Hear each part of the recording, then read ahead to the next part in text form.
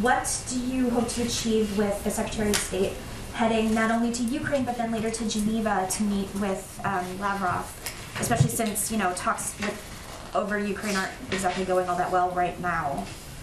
Well, let me just give you a little bit of an update on where things stand. And obviously you're following this closely, but this morning Secretary Blinken spoke with Russian Foreign Minister Lavrov. They agreed to meet in Geneva, as you noted. At that meeting, Secretary Blinken will urge Russia to take immediate steps to de-escalate.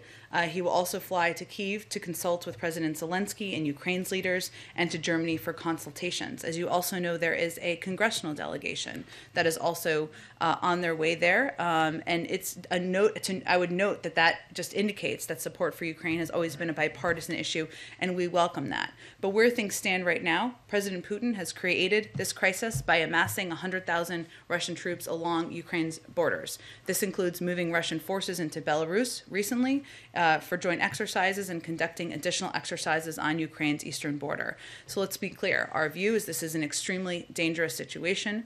We're now at a stage where Russia could at any point launch an attack in Ukraine. And what Secretary Blinken is going to go do is highlight very clearly there is a diplomatic path forward. It is the choice of President Putin and the Russians to make whether they are going to suffer severe economic consequences or not. Go ahead. Oh, let me go around to people who had a question. Go ahead. Trevor. Could you, when you're talking about kind of this meeting that the Secretary of State is going to have with Sergei Lavrov, what is the, is there an expectation that he's going to provide some sort of response to the issues that were raised in the January 10th meeting? Oh, well, again, I don't have anything for you to specifically preview on the behind-the-scenes negotiations and discussions, but our position has been crystal clear from the beginning, the position of the President and the Secretary of State, that there are two paths. There's a diplomatic path forward. We certainly hope they take that path. There's the other path. It is up to the Russians to determine which path they're going to take, and the consequences will be severe if they don't take the diplomatic path. In terms of consequences, there's been reporting out of Europe that essentially this idea that's been floated about taking Russia out of the SWIFT financial payment system is basically off the table at this point. Is that accurate? No option is off the table. In our view, we continue consulting closely with European counterparts on severe consequences for Russia if it further invades Ukraine. And do you have a commitment from the German government that they will end the Nord Stream 2 pipeline? I think, as you know, it is not functioning currently. You've seen the steps that they have taken recently. Germany's Federal Network Agency has suspended the certification process as well of Nord Stream 2.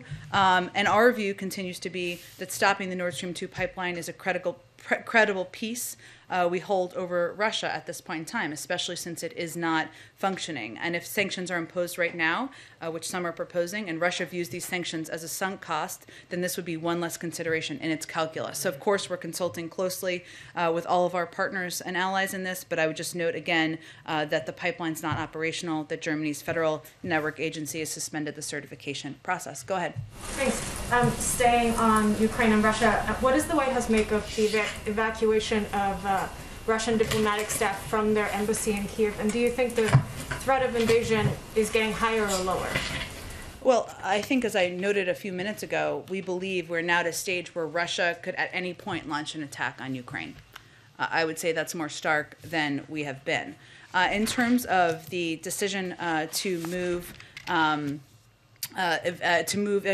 evacuate their embassy or to move personnel out of their embassy, we have information that indicates the Russian government was preparing to evacuate their family members from the Russian embassy in Ukraine in late December and early January. We certainly would refer you to them for more specifics about what their decision is, but we don't have an assessment on why in the meeting.